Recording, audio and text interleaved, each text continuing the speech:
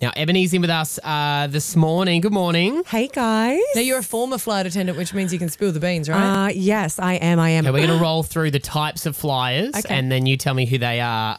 So how can you tell the nervous flyer, the person who's not been on a plane many times before, they think it's going to crash and burn? Look, nervous flyers are hard because they look also very similar to people who would traffic drugs. That's a good point. They're very sketchy, ask a lot of questions, always looking where the exits are. Right, so are you saying if you are trafficking drugs, say you're a nervous flyer to get by? I'm sure there's been a couple of them in my time. I'm like, okay, have fun in Moomba. What about, flip that then, what about the one who catches planes every day? I mean, they either actually do that or they are your bronze members who just pretend that they're super important.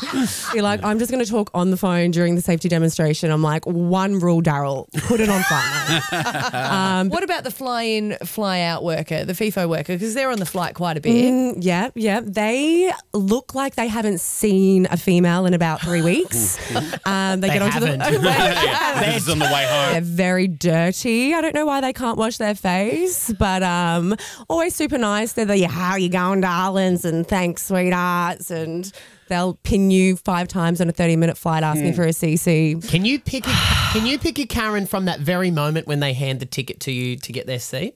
Yes, because normally they look at it and then they request a different seat, you know, like, oh, excuse me, can I please be a little bit to the front because I like to get off the flight first. It's like, Karen, you weren't the only person who's had a baby on this planet. Like, take your seat.